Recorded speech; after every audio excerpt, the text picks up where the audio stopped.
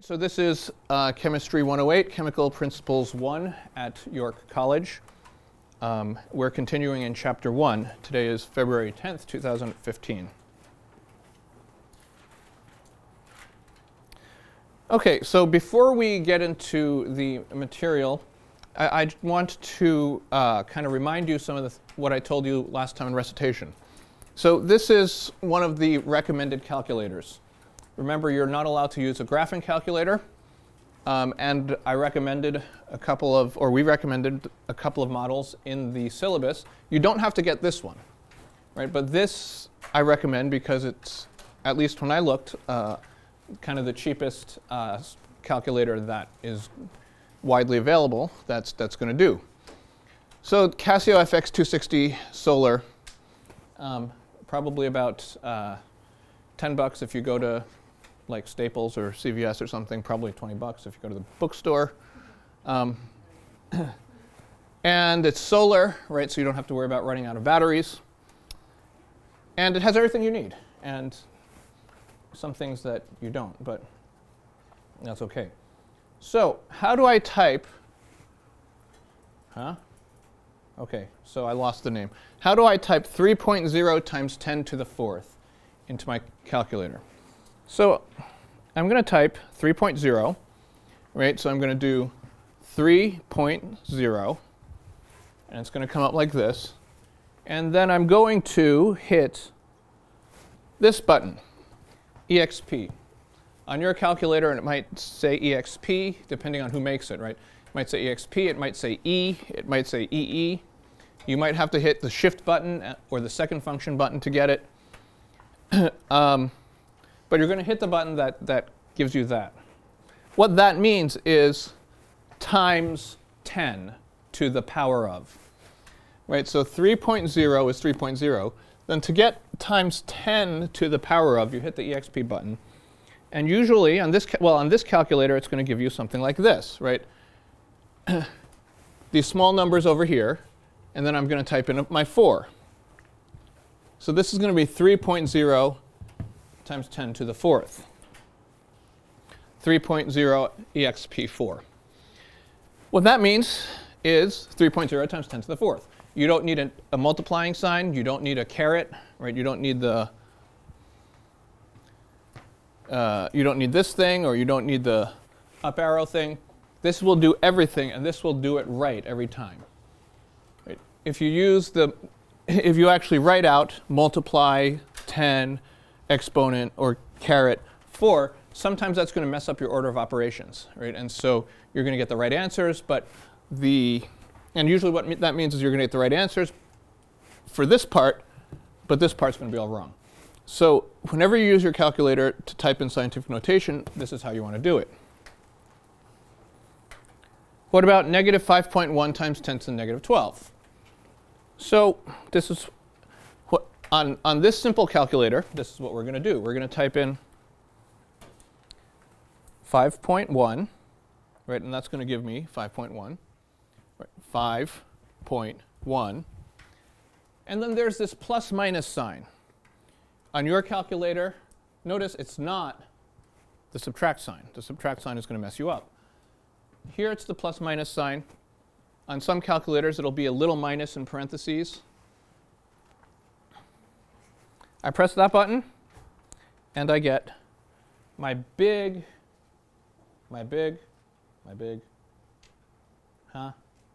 okay. The negative sign disappeared. I'm going to get my big negative sign. Over here, I think the font color is not translating onto the projector. So I'm going to do 5.1 plus minus. That's going to give me negative 5.1.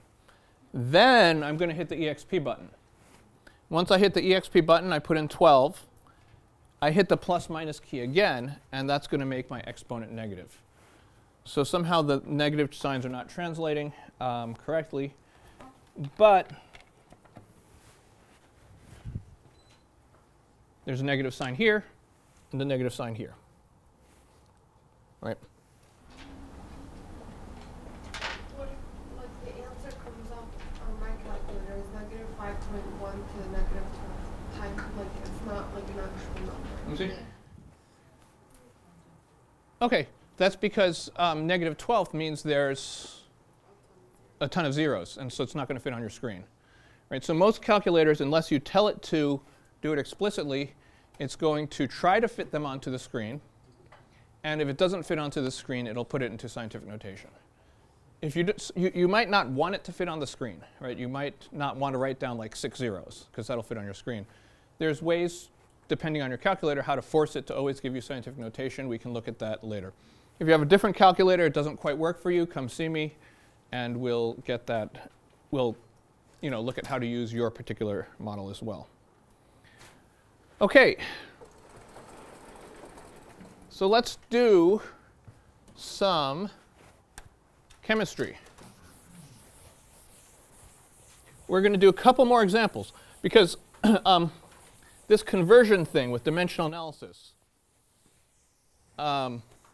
with multiplying and dividing and crossing out, that's really the guts of how you're going to solve probably 3/4 of the problems that you do in this class, the 3/4 of the mathematical problems you do in this class. So we got to make sure that you understand it. So let's do this another problem. 360 seconds to the minus 1 over 2. The first thing I want to point out, or the first thing I want to ask is, what does that mean? Exponent minus 1. Oh, take out your card if you got your card.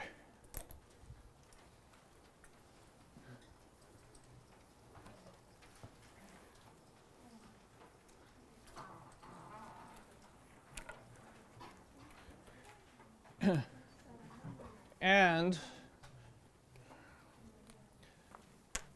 you can go over your name in dark marker if it's light. You can pass the marker around if you need it. OK, so what is this exponent minus 1? What does that mean? Or what does a negative exponent mean?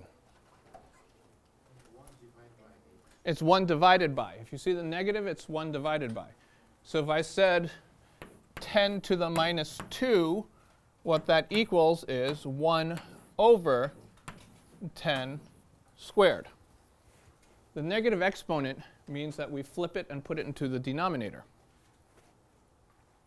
So what does seconds to the minus 1 mean? Equals 1 over seconds. And then I want to convert that over to hours to the minus 1, right? That means 1 over hours. Does anyone have an idea what 1 over seconds measures? Well, there's no distance, right? 1 over meters over second or something, miles over second, gives us speed.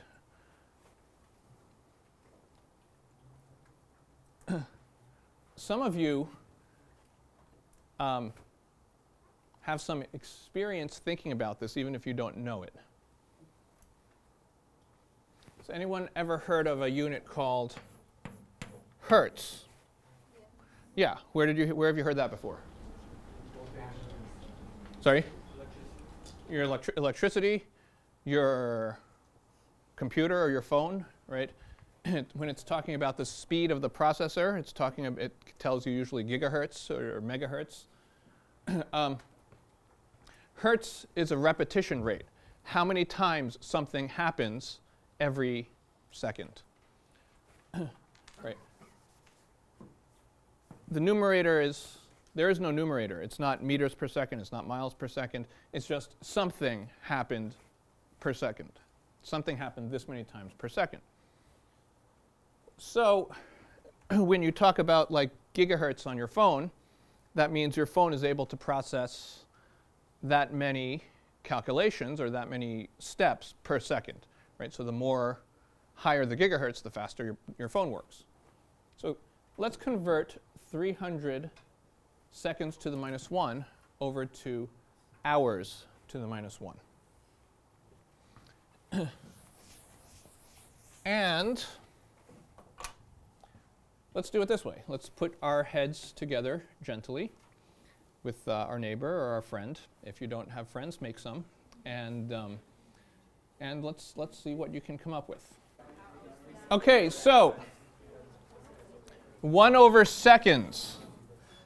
The way to do this, or one way to do this, is to go first from seconds to minutes, and then from minutes on to hours.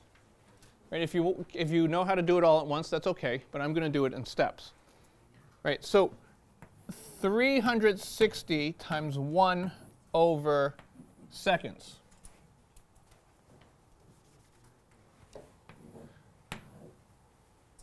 The seconds is in the denominator. Right? That means if I want to cancel it with a conversion factor, how do I cancel it? Where does the seconds have to be? On top. Right? The seconds needs to be on top. So, seconds, and first I'm going to go from seconds to minutes. How many seconds in a minute? 60. Very good. 60 seconds in 1 minute. And when I do that cancellation, now if I were to stop here, what would I get? I would get 1 over minutes. But I'm not stopping at minutes. I want to go from 1 over minutes to 1 over hours. Right, so how am I going to go from 1 over minutes to 1 over hours? I need my minutes on top, my hours on the bottom. So 60 minutes in 1 hour. When I cancel that, I'm going to get minutes and minutes. And what's left? 1, not hours, 1 over hours. Hours is still in the denominator. Right, so I'm going to do 360 times 60 times 60. And if I think it's 129, how many zeros? 0, 0, 0? 3 zeros. Or 1.29 times 10 to the 5th? 96. 1.296, 3 zeros, times 10 to the 1, 2, 3, 4, 5, 6. 1.296 times 10 to the 6th, hours to the minus 1.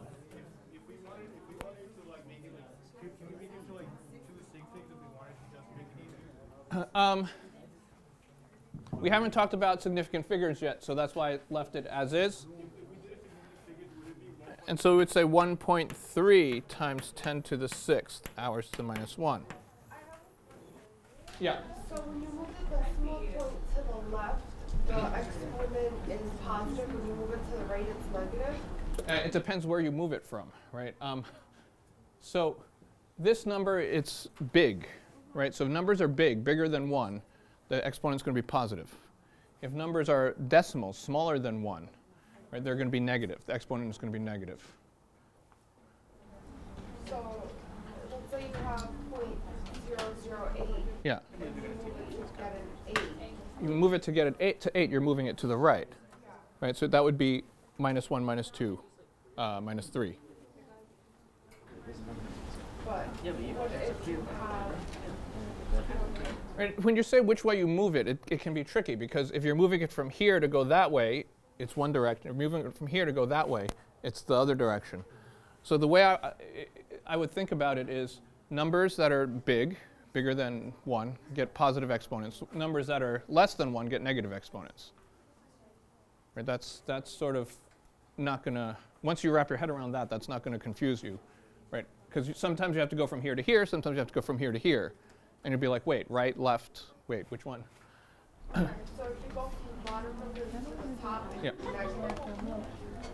negative. Well, this is,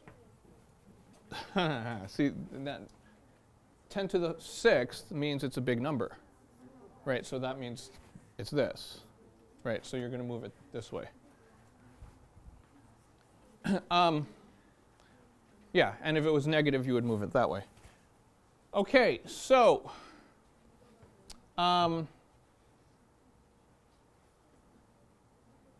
questions here? Other questions here? Yeah. It's okay. Yeah. Why did you get h to the negative 1?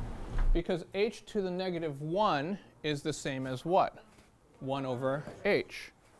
right? That's what the negative 1 means. So you could just leave it as that. Yeah, or you could also put 1 over h if you want. That's equivalent.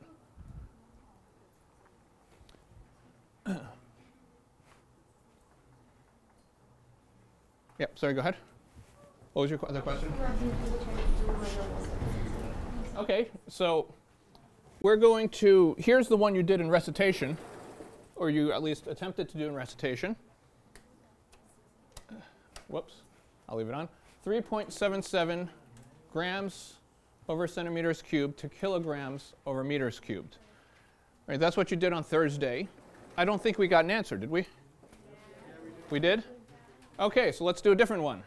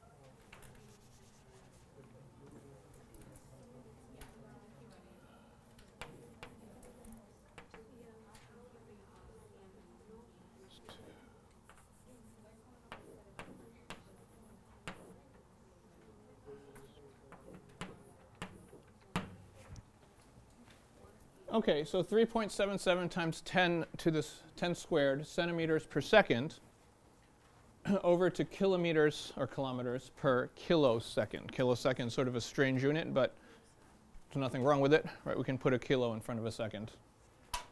And so what kind of property are we measuring here?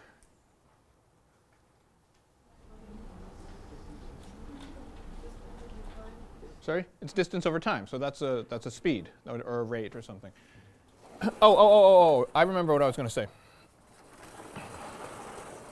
Before we move on from this one, someone asked me while I was going around the room, this is a really big number, right? Shouldn't the number get smaller? And I didn't really have time to explain, and I wanted to explain to everyone. Does it make sense that this number gets bigger? Remember, what does 1 over second mean? It means something occurs this many times every second. If something occurs this many times every second, what's going to happen when I think about how many times it occurs every hour? It's going to be a lot bigger, right? And so this makes sense. Okay. Now put your heads together gently, and let's do it. Yeah. Okay, so let's put it together. So there's two ways I can. I want to go from centimeters to km, right? And there's the way I like to do it is to go from centimeters to meters, and then from meters to kilometers. And so I can do my cm to m two ways, right? 100 centimeters equals 1 meter. Or I can do 1 centimeter equals 1 times 10 to the negative 2 meters. Either of these will work just fine. And the same thing for the km, right? So let's do this out. Remember, you're going to have to know how many k is in an m and how many c and how many m and all that stuff, right, in your table. Okay, so 3.77 times 10 squared centimeters per second. Because centimeters are on top, we can do that first. We don't have to. We could do the seconds first if we wanted to. Centimeters to meters. Where's the centimeters going to go and where's meters? Centimeters is on bottom. Meters is on top. And so if I do 1 centimeter equals 1 times 10 to the negative 2 meters. If I want, I could also do 101. Both of them work exactly the same. So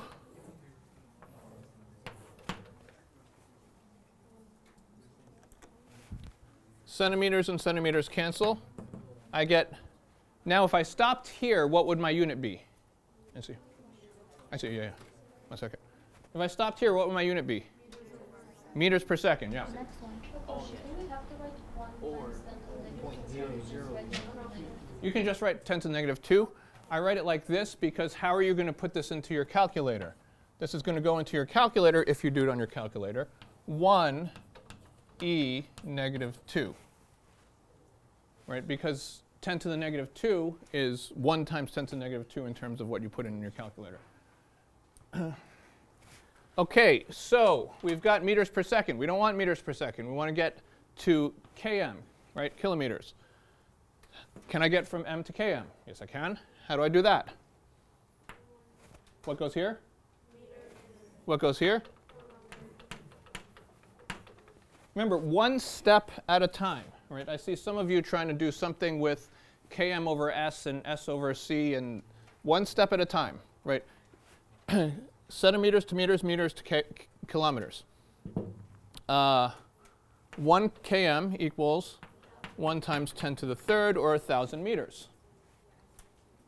And when I do that, I'm going to cancel meters and meters. Now, if I stop here, I get km per second, right? Kilometers per second. Last thing I want to do is change my seconds to kiloseconds.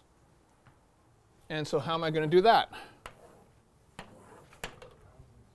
1,000 seconds. So where's the seconds going to go here? The seconds goes on top, right? That's just like this question down here with the 1 over seconds. The seconds is in the denominator. So when I cancel it, the seconds goes in the numerator. Seconds over kiloseconds. 1 kilosecond equals 1 times 10 to the third seconds. Seconds and seconds cancel. And so what's the unit that I'm left with here? Kilometers over kiloseconds.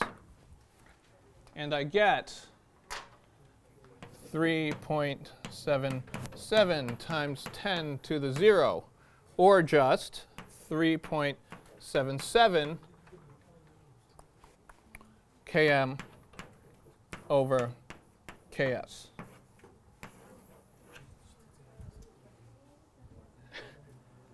Very good, Princess. Questions?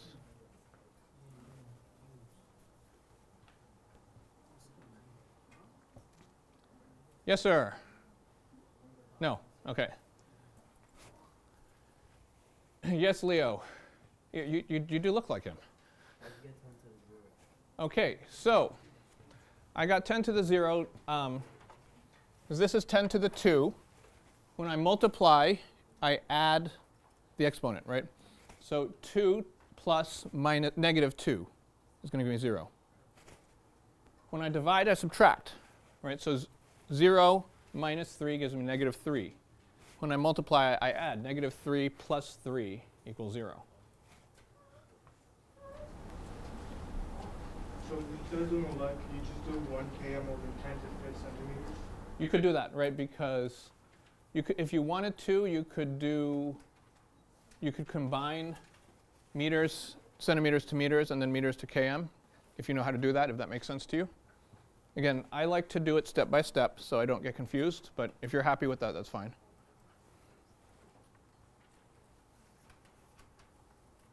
Other questions?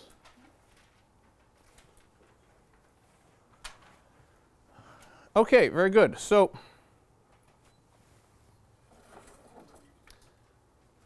let's take a step back into temperature.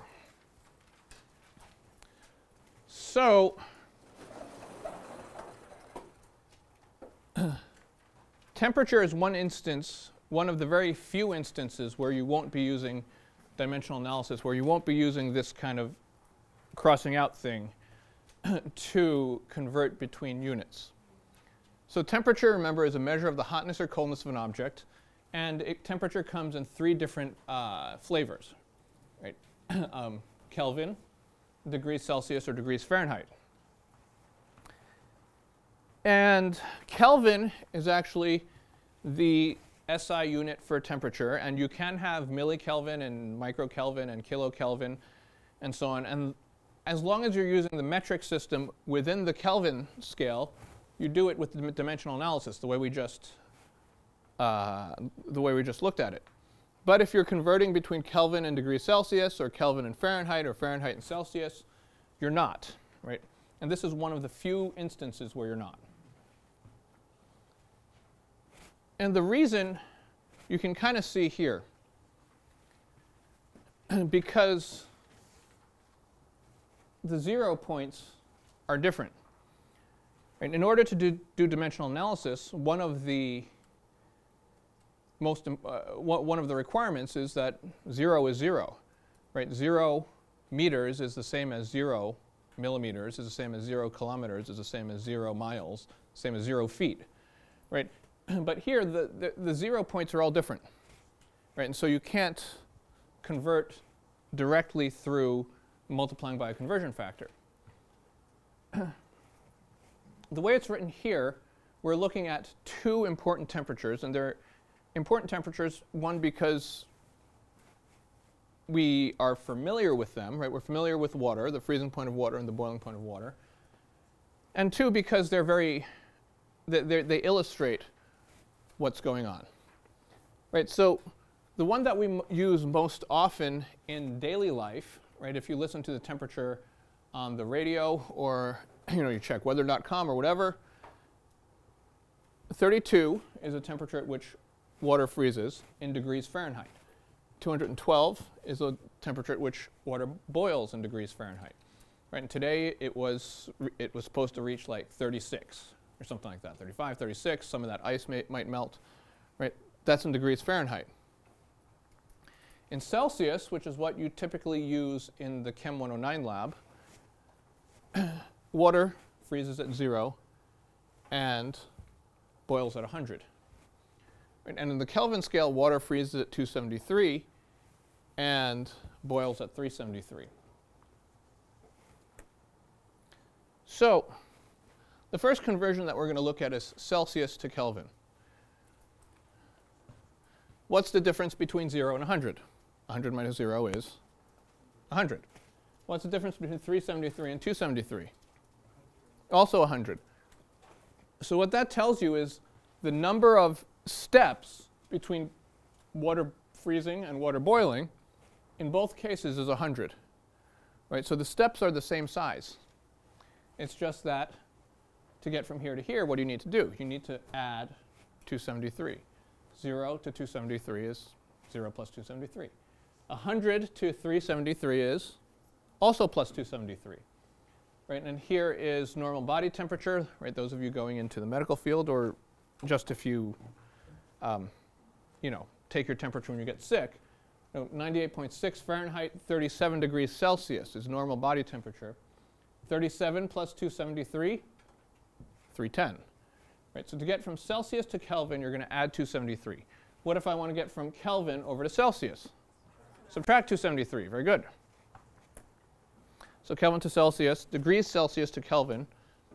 And Kelvin to degrees Celsius is Kelvin minus 273 gives you degrees Celsius.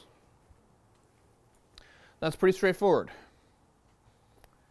It gets a little hairier when you go from Celsius to Fahrenheit and Fahrenheit to Celsius. Because 100 steps here, 32 to 212. How many steps are there? 212 minus 32 is 180. Right? So there's more steps in the Fahrenheit scale to cover the same distance. It means each step is smaller. Right? And so before we do any, so in addition to doing some adding and subtracting, we're going to have to do something about the size of the steps. Before we do that, let's do an example. What is the equivalent of 298 on the Celsius, 298 Kelvin on the Celsius scale? Right? How do I get from Kelvin to Celsius? Subtract. So 298 minus 273, It's going to give me 25. Are we happy?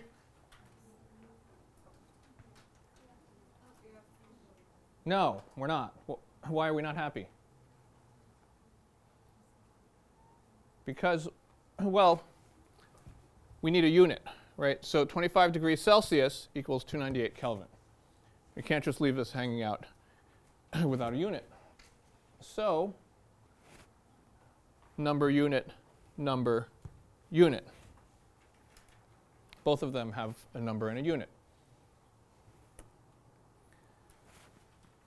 Okay, so here's our picture again. Right, and so here we're going from 0 to 100. Here we're going from 32 to 212. Here it's 100 degrees. Here it's 180 degrees. So if I look at 180, if I make myself a fraction, 180 over 100, and I reduce that, that's going to reduce, well, I can reduce those. 18 over 10 is going to reduce to 9 over 5.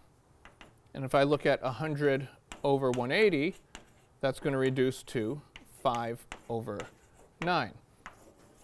So these two fractions are going to be important when we're converting Fahrenheit to Celsius and Celsius to Fahrenheit.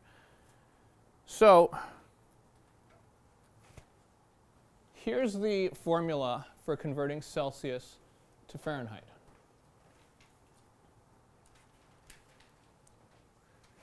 If I have degrees Celsius, I'm going to multiply by 9 divided by 5, or 1.8 if you want, and then add 32. The multiplying by 9.5, the 9 divided by 5, that takes care of the different size in the steps. And then adding 32 accounts for the offset between 0 degrees Celsius and 32 degrees Fahrenheit. Now if I wanted, whoops, okay, so let's leave that there for now.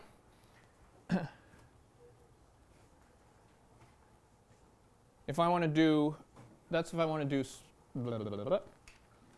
Celsius to Fahrenheit. So let's do an example. If it is 30 degrees Celsius outside, what is the temperature in degrees Fahrenheit? Okay, so just kidding. So here's the formula. Degrees Fahrenheit equals 9/5 times degrees Celsius plus 32, right? And I know the degree Celsius, temperature in degrees Celsius, it's 30 degrees Celsius. So I'm going to plug that in.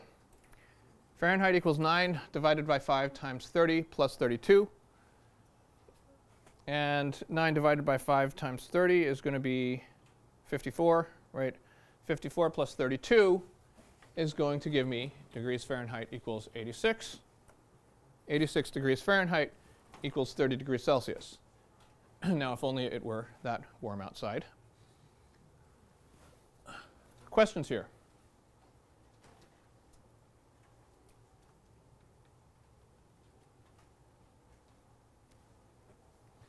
And by the way, I put up slides for the lectures up to last Thursday. I put them up on Blackboard over the weekend. So you can get those and review them if you want. And then these will be coming up soon. Questions here? So if I want to take this formula and I want to isolate degrees Celsius, right? If I get degrees Celsius on one side by itself, then I've got the formula for the other conversion. And so those of you who are kind of more mathematically inclined, you can try to figure this out. What are you going to do? You're going to subtract 32 from both sides, and then you're going to multiply by 5/9, right? So what we're going to get is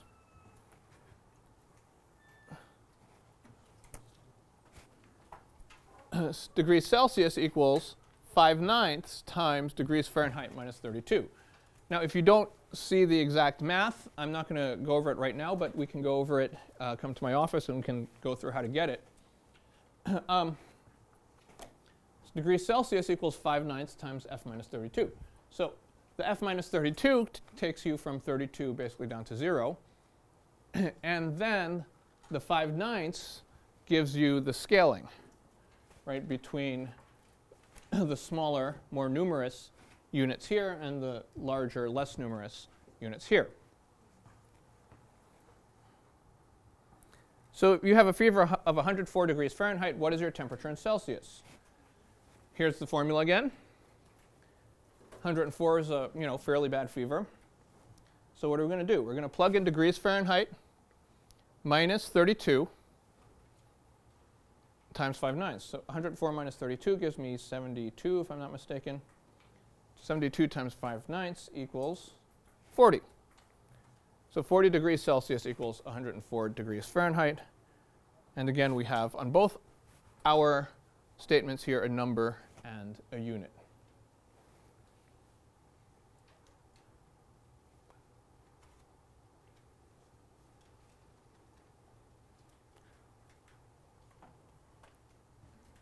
Questions here?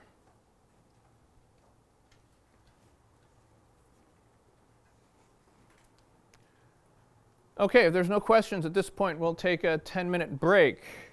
Now we will finally use those handouts that I asked you to bring last Thursday when we come back from break. Okay, so the next thing we're going to do is significant figures, also known as what I like to call uncertainty in measurement. And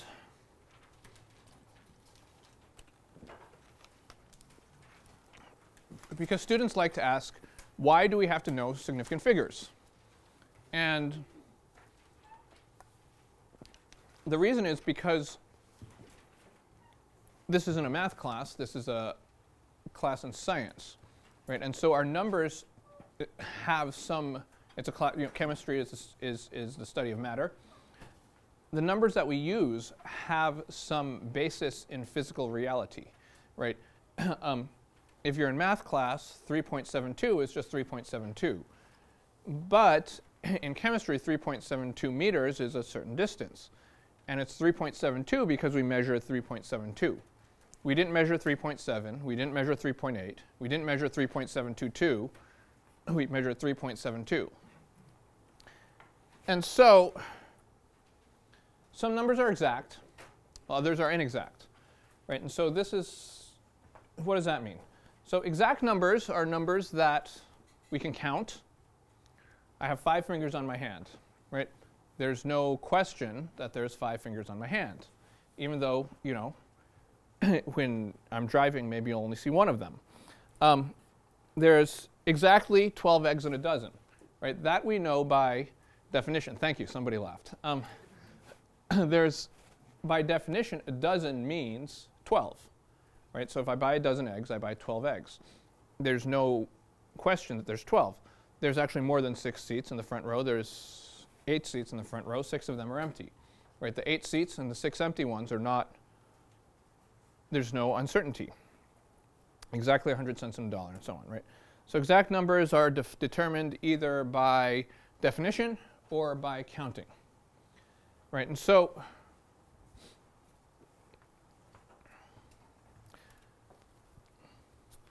what's another example of an exact number that you can think of?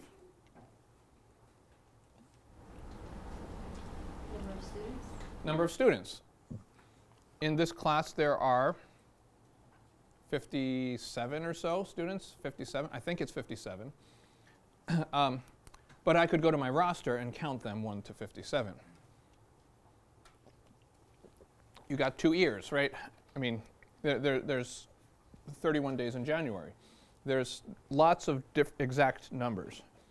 So what are inexact numbers? Inexact numbers are numbers that we obtain by measurement. Right? And so by the way, let's take a step back. Your prefixes in terms of the metric system, those are exact numbers, right? There's exactly 100 centimeters in 1 meter. There's exactly 1,000 km in 1 1 meter. Those are by definition.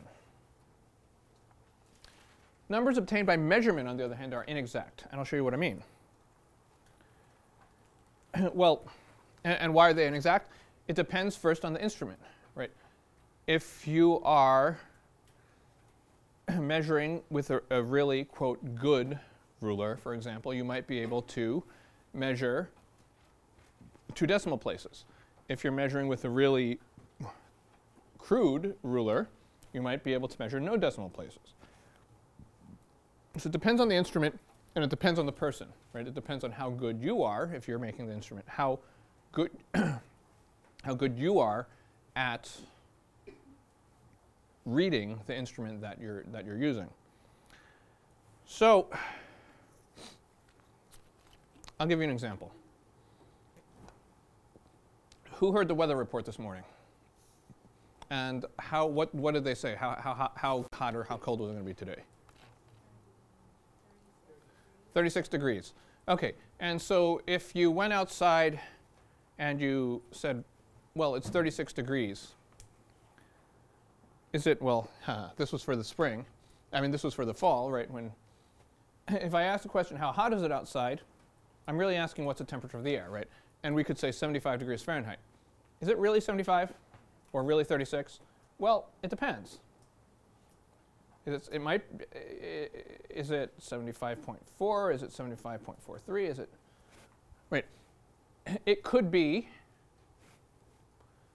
any or all of them, and we couldn't, if we had the most precise thermometer that we could imagine, and we got something like this, we couldn't really say that this is wrong, right? We couldn't really say that these are wrong, but we could say that this is more right, right? It depends on what? It depends on how good a thermometer we're using.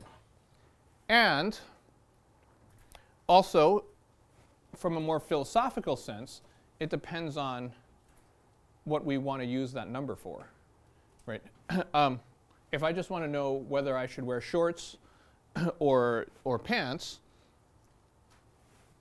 this is all I need to know, right? I don't need to know this. So there's no reason to buy a thermometer that's going to measure this if all I need to know is whether I'm going to wear shorts or pants.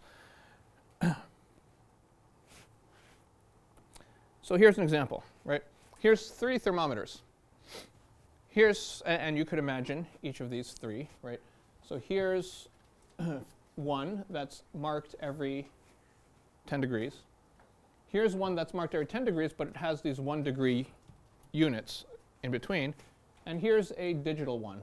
Press the button, and it gives me a temperature. So what's the temperature?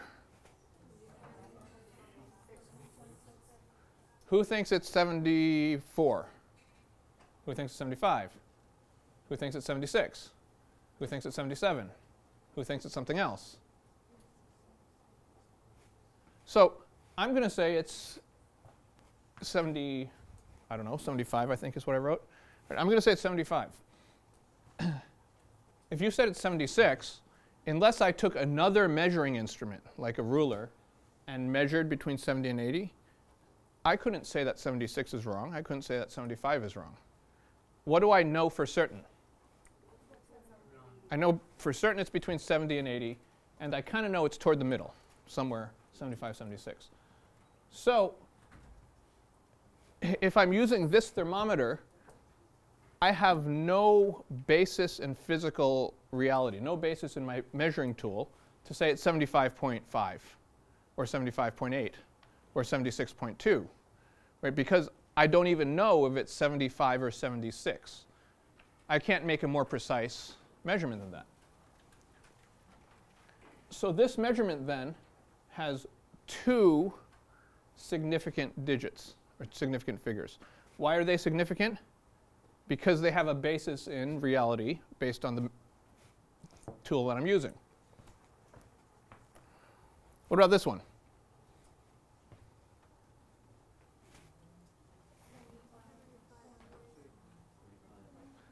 Okay, so someone raise their hand and tell me what they think. Okay, so yes, Princess. 75.5. 75.5. Just because she's a princess doesn't mean you have to agree with her. Yes, Caitlin. 75.4. 75.4. Yes, no name tag. Sam Elizabeth. 75.3. 75.3. Any other guesses? Any other? Yes, Leo. 75. 75. Sorry? 75.8. Okay, so what do I know? I know for certain it's 1, 2, 3, 4, 5, between 75 and 76. But beyond that, I can't say any of you are wrong, right? It could be, unless I take another instrument and measure, right? In which case, I'm kind of cheating, right? So I'm going to say it's 75.4 because that's what I think it is. But if you said it's 75.5, I'm not going to say it's, I can't tell you you're incorrect. So what do I know? I know 2 digits for certain, 1 digit that's I'm estimating. I'm estimating it so it still has a basis in physical reality. So based on this, I get 3 significant digits in my measurement. Let's say it was, instead of going there, it was right here. What would I get? 70.0. If it was here, all I would get is 70, because I have no way of measuring tenths, right? But if it was here, it would be 70.0. If you put 70 and 70.0 into your calculator is going to think it's the same thing. But it's not in terms of chemistry, because 70 means you use this crummy thermometer. 70.0 means you use this very much nicer thermometer. And then if I turn this on, 75.43, there's something in there measuring temperature, right? This is not magic. So this has 4 significant digits.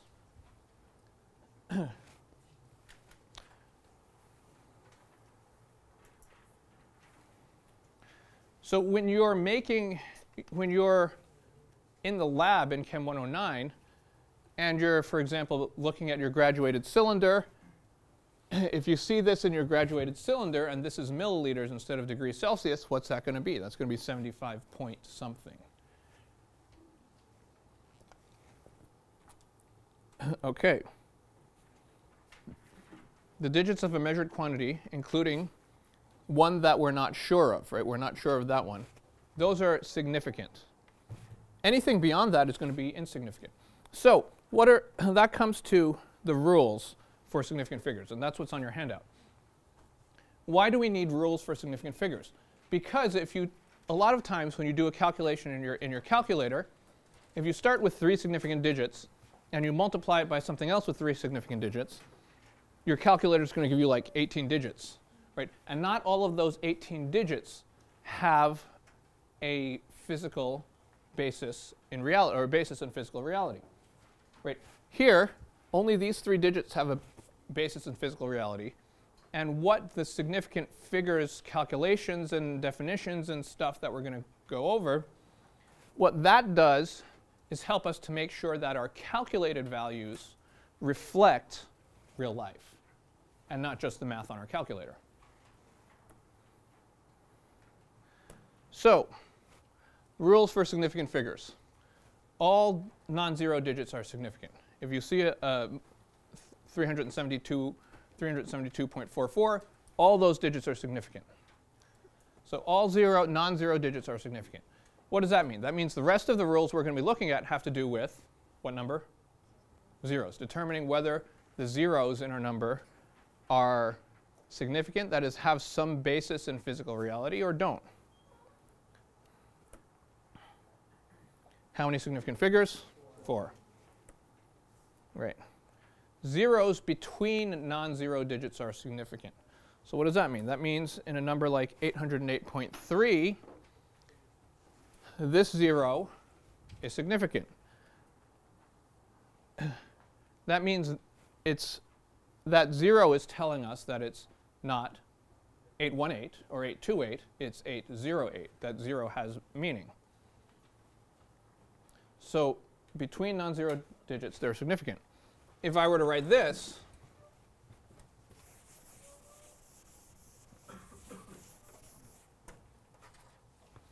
327.03. This 0, forget about the decimal point when we're thinking about this, is between two non-zero digits. It's also significant. 327.0304, between non-zero digits, significant.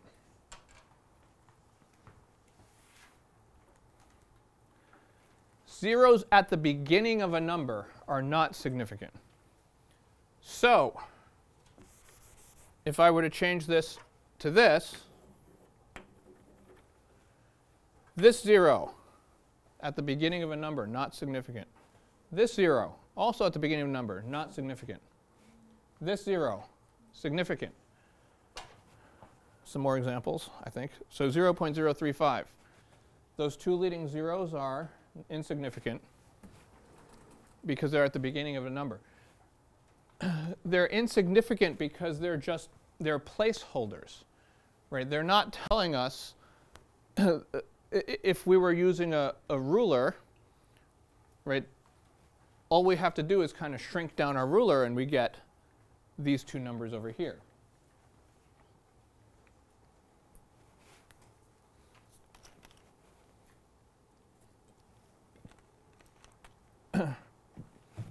Or if this was meters and I converted it to centimeters, right, what would I do? Multiply by 100, I'd get 3.5. Right, those zeros disappear.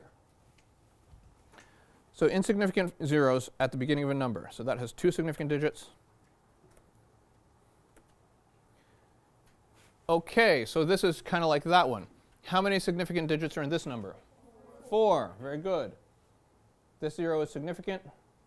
These zeros are not significant. And so this has 4 significant digits. Question so far?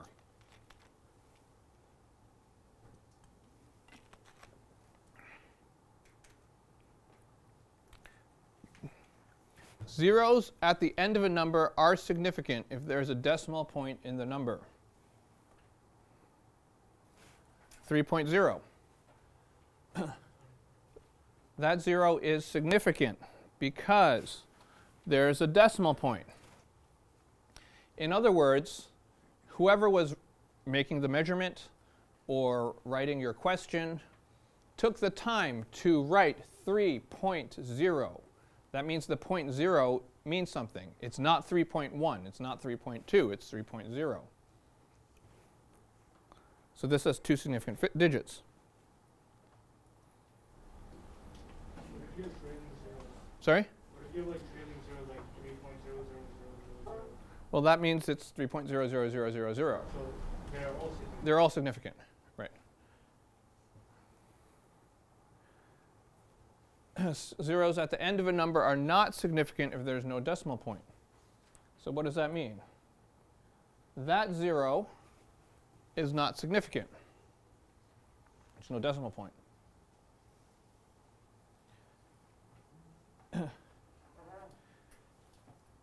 This can be confusing. So what's the best way, if you have a 0 at the end, to make your point? Any ideas? Whether it's significant or not.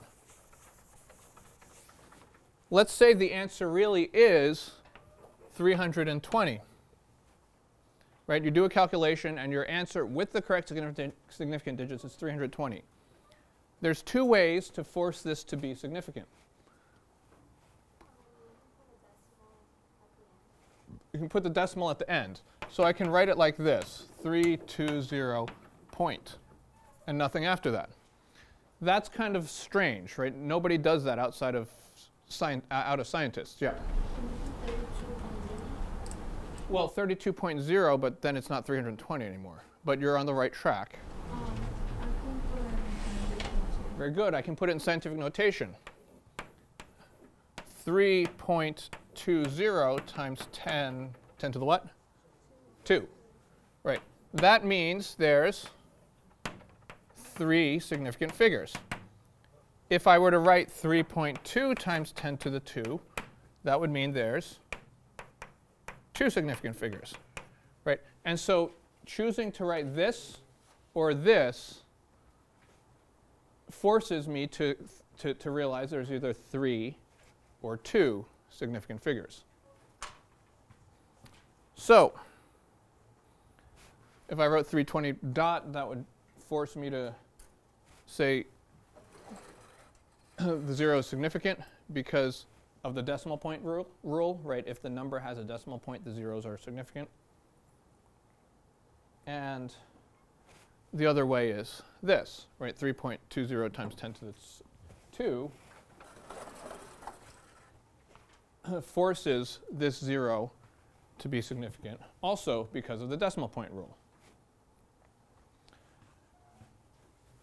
Questions? Okay, so what about calculations?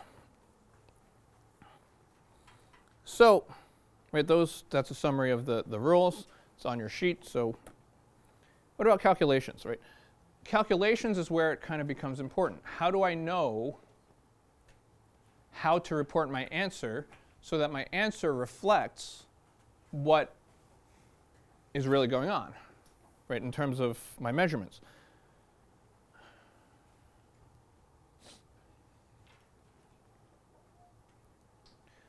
This is kind of a general principle. Your least certain measurements, if you have a whole bunch of measurements and you're combining them in some calculation, the one that has the least certainty limits my answer, right? So if I have one measurement, in other words, if I have one measurement where I use the really, really good thermometer, right? And a second measurement where I use the really, really cheap thermometer, the lousy one. When I add those two together, my answer is going to be determined, or the certainty, or how good my answer is going to be limited by the one time I use the lousy thermometer, right? Because if I have one question with one measurement with a lot of uncertainty and another measurement with a little uncertainty, I combine them together, what's it going to look like? Well, the little uncertainty is going to kind of get washed out, and I'm going to be left with the big uncertainty. Right, so rule for multiplication and division. The answer has to contain the same number of significant figures as the measurement with the fewest significant figures. So back to our volume example, length times width times height. If I do a calculation, right, I made some measurements on a box. My box is 3.21 times 5.017 by 10.401 centimeters. The unit here is going to be what? Centimeters cubed. Right, and when I type this into my calculator, I type in 3.21 times 5.017 times 10.401. I'm going to get this. You can try it. If you write this down, your answer is not correct, because that does not reflect what these mean physically, right? What these mean as measurements. It only reflects what they mean as numbers. I'm going to have to think about my significant figure rules. So I want my answer, I need to round my answer off so that my answer has the same number of significant figures as the measurement with the fewest significant figures. So this one has 3. How many significant figures here? 4. And how many here? 5. So how many digits, or how many digits where should I round this one? Should have 3, because 3 is the fewest. So how do I round this to 3 significant figures? Yes, so I'm going to just keep the first, second, and third. So that means I'm going to round off starting here. 5.5036 is greater than half, right? So that rounds up. And I get 168 centimeters cubed.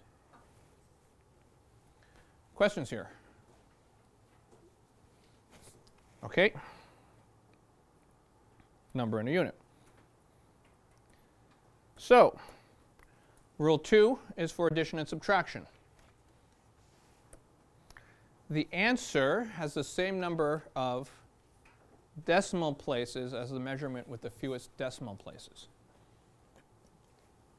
A little different. In multiplication and division, which we looked at in the last slide, we're counting the total number of significant digits. Here we're just counting decimal places, that is, digits to the right of the decimal point. So I went to the store, I bought some jewelry, 98.4 grams, one that's 8.125 grams, and one that's 0.88 grams. How much did I get in total? Well, these are measured values, right? And because they're measured values, they're not exact. So when I do my addition, this plus this plus this, and I put it on my calculator, I'm going to get this, 107.405. That's not correct, right? It's only correct in terms of the numbers, but not in terms of physically what I'm adding up. So for addition and subtraction, I'm going to think about the measurement with the fewest decimal places. Right, so how many decimal places here? One. How many here? How many here? Right. And so 1 is the smallest out of these, right? So I'm going to round this off to 1 decimal place. So I'm going to round off up to the first decimal place, and I'm going to get 107.4 grams.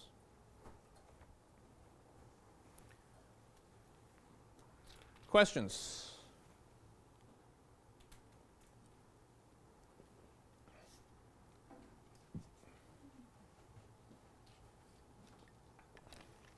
Okay.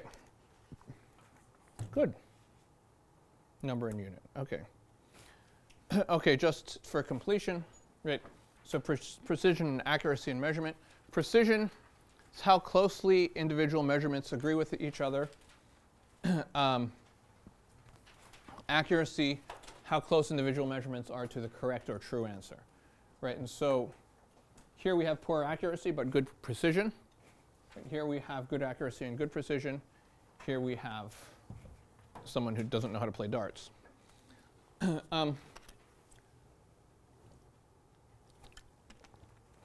Okay.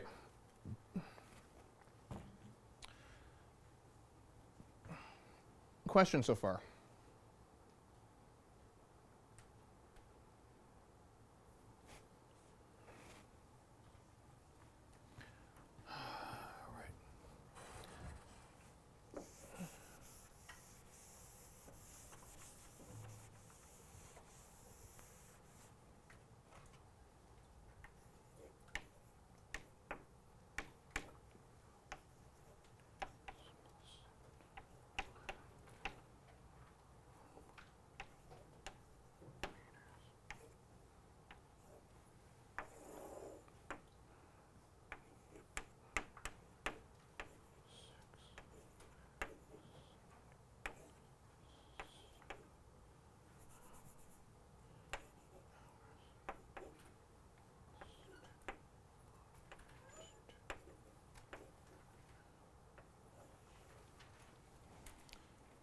Okay.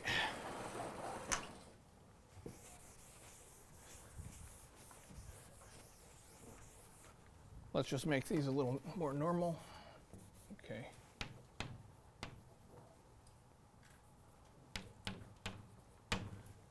Let's do this problem over here.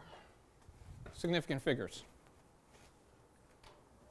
321.4 km plus 1.13 km divided by 5.466 hours plus 2.23 hours. So this is going to give us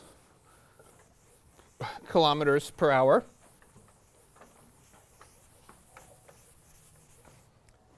Except now we're putting stuff all together, right? We're doing some addition, and some more addition, and then some division.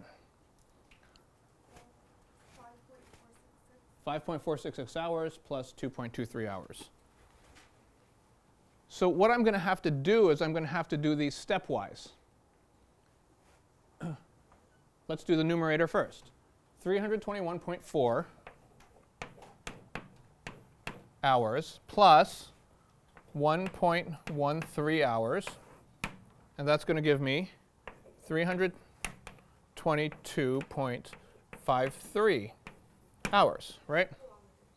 Top. Oh, kilometers, yeah. Kilometers. Is that correct? Why is it not correct? It only has one decimal place, right? Because addition and subtraction is the answer has the same number of decimal places as the one with the fewest decimal places. So the fewest decimal place is 1. So this is going to be 322.5. Right? So 322.5 kilometers.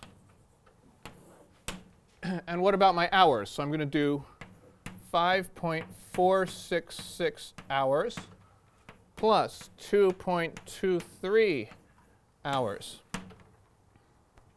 7.696 hours. But do I need to do some rounding? Yes, I have to round off to how many decimal places? 2, right? Because this is 2, this is 3. 2 is smaller than 3. How am I going to round this to 2 decimal places? 7.70 hours. Right? The 6 rounds up. You round up a 9 to the next higher number, which is going to be basically 10, right? So 7.70 hours.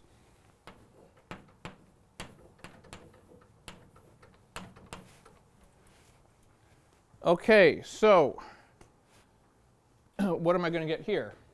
What do you get when you plug it in on your calculator?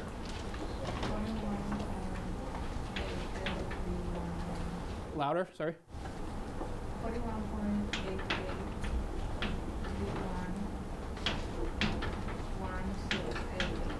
Okay, blah, blah, blah. Okay, so is this correct? No. How many, where are we going to round it? To how many? 3. This has 3 significant figures. The 0 is significant, right? And because there's a decimal place, this is 4. So how am I going to round this to 3? 41.9. So this is wrong, right? So it's 41.9 kilometers per hour. Questions?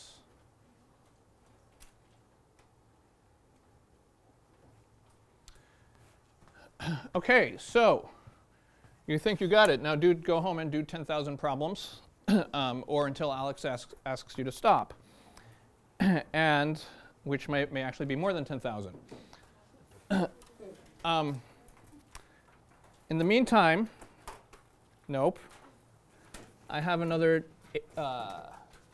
8 minutes, and I intend to use them.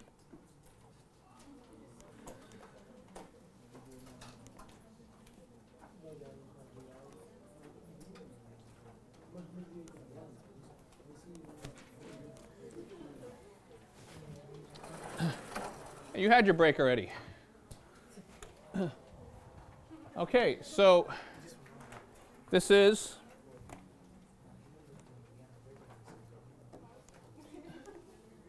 whoops. This is now chapter 2. And so the way I like to think about chapter 2 is we're going to learn about atoms and elements. We're going to learn about molecules and compounds. Right, that's not the exact title of the chapter, but this is the way I like to think about it. Right, atoms, elements, molecules, and compounds. And I like to think about it as looking at the world at 2 different ways. Right, so one is the kind of big world, the world that we kind of walk and act and live in. And one world that's very, very small, right? The big world is what we might call the macroscopic world, right? And when we talk about matter on the macroscopic level, like we did in chapter 1, we think about like water or a bottle. When we think about very, very small, we think about the fundamental building blocks of matter. Right? And those are things that we're going to call atoms and molecules.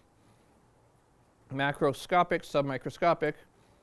So the big view of the world says matter is the stuff that's all around us. The submicroscopic view says matter is made up of atoms and molecules.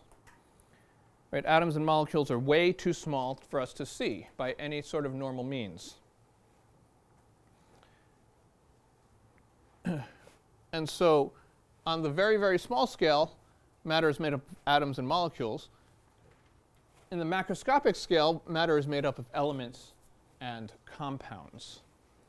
Right? So in some sense, elements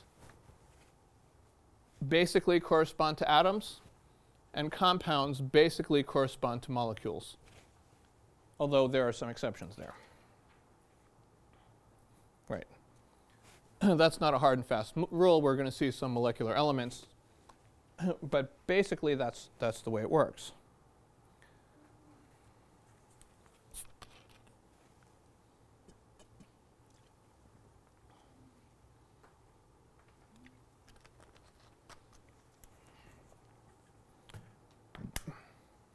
And so, what are elements and compounds, and what are atoms and molecules? Well, elements are substances, types of matter that cannot be decomposed or cannot be broken down into simpler substances by sort of ordinary chemical means. Compounds, and so that means there's only, what's the correlation between elements and atoms? In element, you only have one type of atom, and that atom is not connected to any other atoms. Well, no, only one type of atom. We'll leave it there. Compounds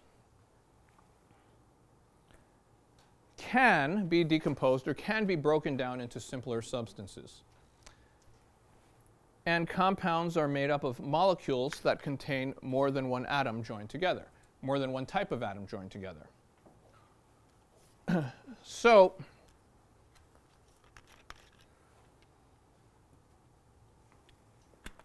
we think about something like water. And many people, even without taking chemistry, know that water somehow is H2O. Right? And they know that H is hydrogen and O is oxygen.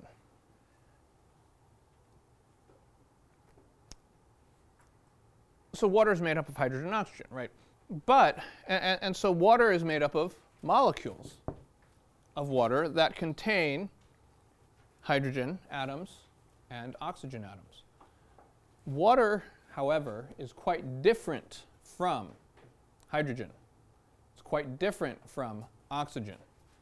It's quite different than if you just took a cylinder full of hydrogen and a cylinder full of oxygen and mixed them together. Right. That's because they're joined together as molecules. So here's a schematic, right? Here's one way of looking at atoms of an element.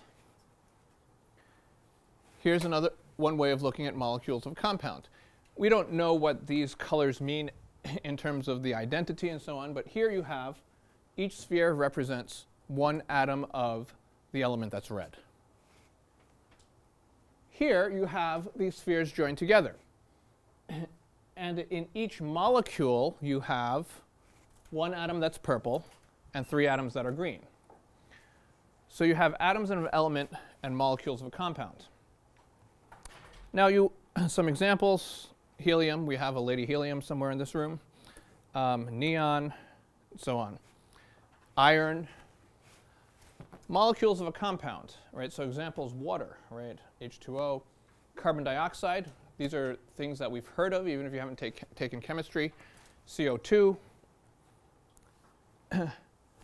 We also have in the middle here what are called molecules of an element. What's the difference between this and this and this? They're molecules because they're 2 joined together. But they're not a compound because there's only one color, right? There's only one type of atom. They just happen to be joined together. So molecules of an element molecular elements, that's the exception I mentioned very briefly earlier, the oxygen we breathe could be represented like this, right? O2. Nitrogen, that's also in the air, could be represented N2. Yeah. So does that hold true for all diatomic elements? Yeah. So diatomic. So you know something that I haven't taught you yet, which is okay. It's not illegal. So these are what are called diatomic elements. That means there's two atoms in one molecule. There's other examples that are not diatomic, right? So sulfur, for example, can be S8. There's a form of oxygen called ozone, that's O3. Right? And so there's different types of molecules of an element. Basically here you have an overview of all the different types of matter that exist. Okay, so I guess I'm out of time here. And so next Tuesday, a week from today, we'll pick up where we left off.